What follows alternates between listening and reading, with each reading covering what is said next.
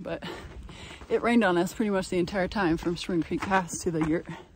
So my new shoes were completely soaking wet and water was like sloshing around at my toes.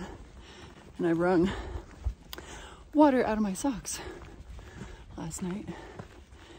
So you can imagine putting them on this morning was a thrilling experience.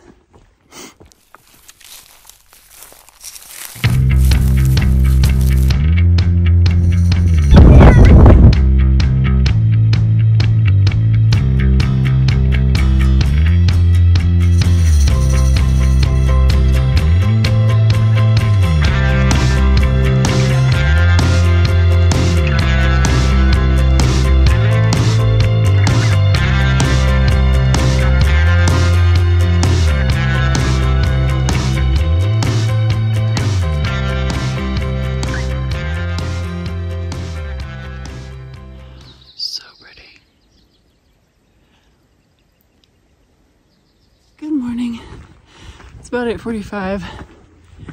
We've been hiking since about 6:15, I don't know.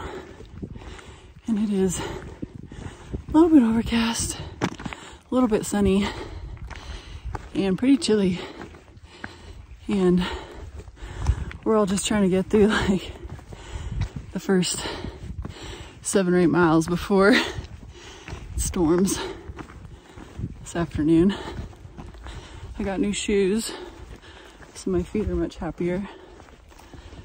And we met, Casey dropped me off in Lake City yesterday around noon, and then within like 30 minutes, Uncle John and Mary were there to pick me up. And I had a nice ice cream shake in the meanwhile. And then we drove up to Spring Creek Pass, and Uncle John dropped us off amid threatening skies. And then we hiked in a little over 8 miles, like 8.5, to where the yurt was. We were hoping to be able to stay in the yurt last night, but when we got there, apparently it was completely packed with like 20 people. So we didn't even go uphill. So we walked across a little valley and found some sites and set up our tents, and it kind of rained off and on, but then the evening kind of cleared up, which was nice. So we were able to do our bear hang and our supper without getting rained on, which was pleasant. It's beautiful, high ridge walk, views on both sides. And this morning was wet, condensation in my tent, condensation on my bag. I actually dried my bag out over my pack while I was hiking for a while. So that ridge you can see in the far distance is where we're headed. I think that's the high point of the CT. On one of the final climbs up to the high point of the CT, which is over 13,000 feet. We'll be above tree line all day today, but about 15 miles from where we started is a lowish place called Cataract Lakes, and I think a lot of us are shooting for there to camp tonight. We're at the high point. Yay! 13,271. Check out these mountains over here. They're like super rugged. It's pretty cool.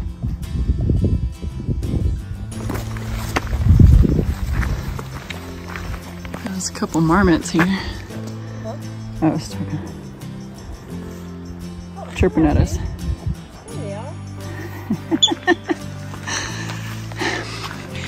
They're like, what are you doing?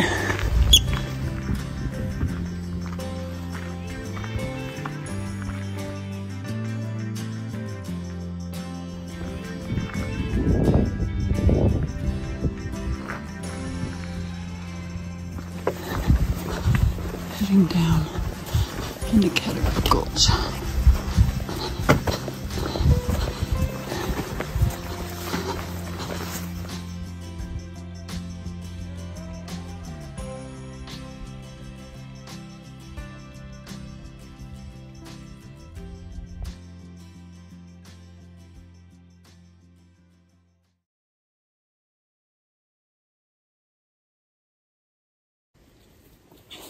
It's about 5:30.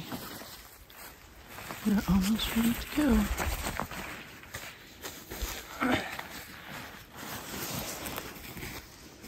Head that way.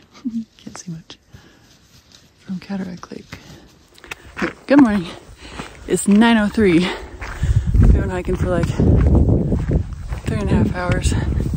So it's about 5:20-ish. I have no idea how many miles we've gone, but we've gone over 4 passes that are over 12.7. So just go up and then you go down, you go up and you go down, go up and you go down. This is the second in a row of over 12.9. And the scenery is amazing, of course. It's just been kind of like slightly overcast all morning.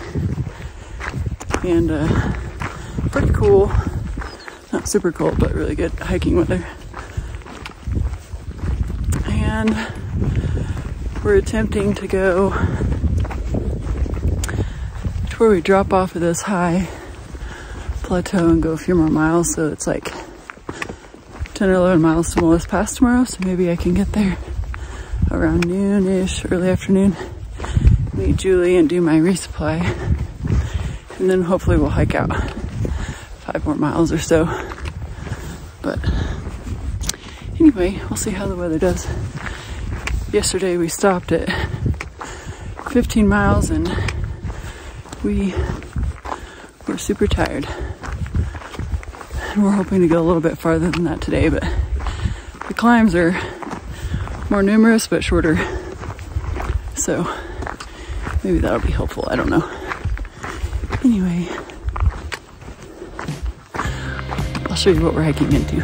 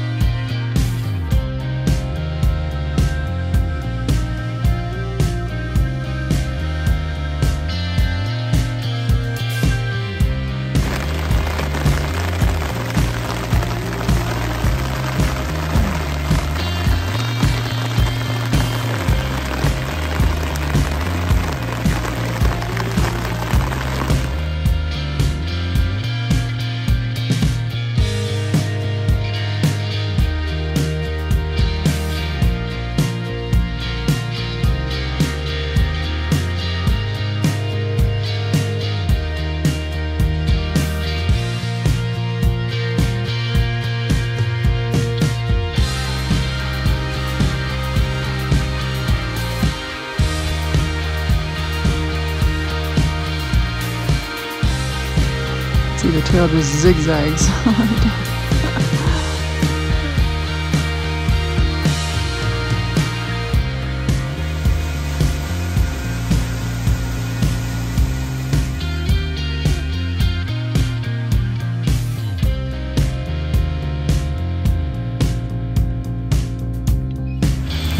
Here's what it looks like out there.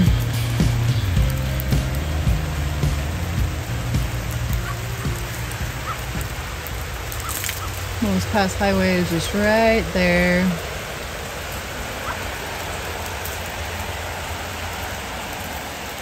It's a really, really pretty spot.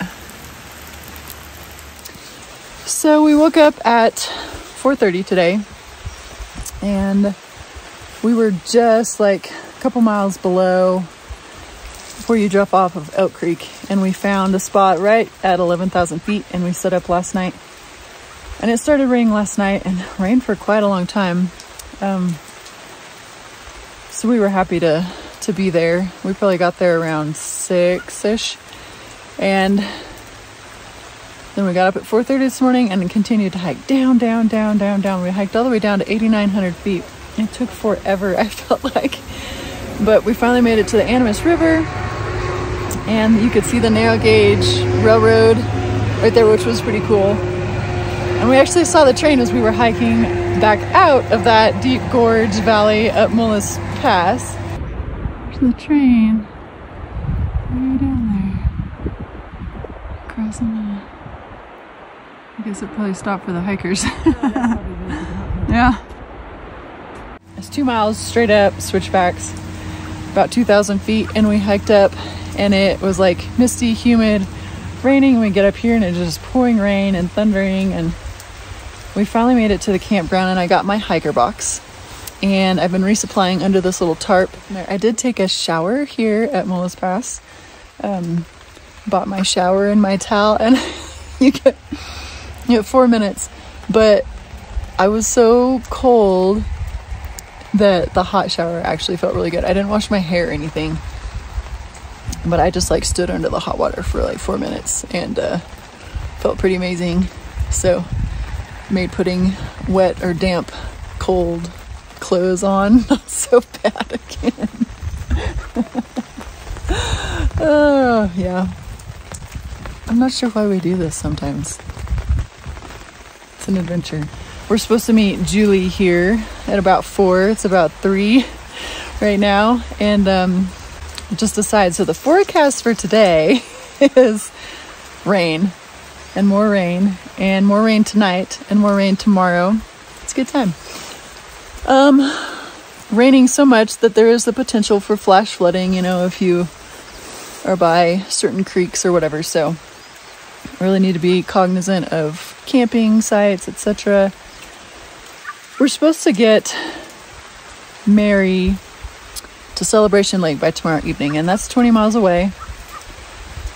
So our plan was to hike out at least 5 miles tonight and camp, and then hike the next 15 miles or whatever tomorrow to Celebration Lake. And of course it's straight uphill to like 12,300 feet or whatever, something like that. And I think that's our last like 12,000 foot ridge. I'm not gonna be sorry for a while. But anyway, so the weather's definitely challenging right now, and it has been since we left Lake City. And a whole group just went into Silverton, and you're just like, oh man. So we're trying to decide what we need to do.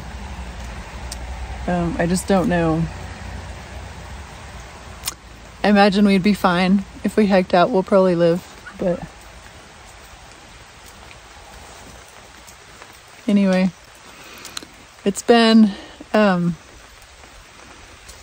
challenging several days. Tons of elevation, super high, mostly over 12,000 feet for the last 2.5 days, and so it's been chilly, but I mean, it's been beautiful, and it's just an interesting section of the trail. And after this,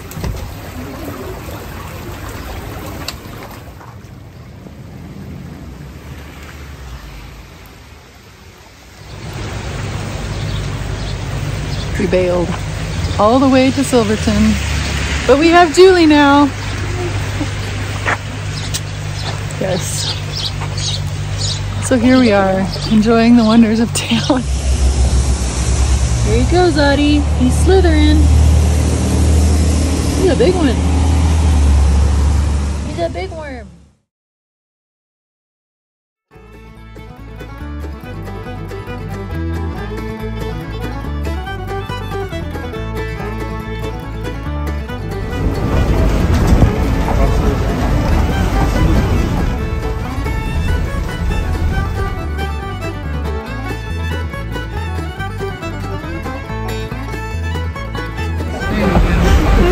I don't grab the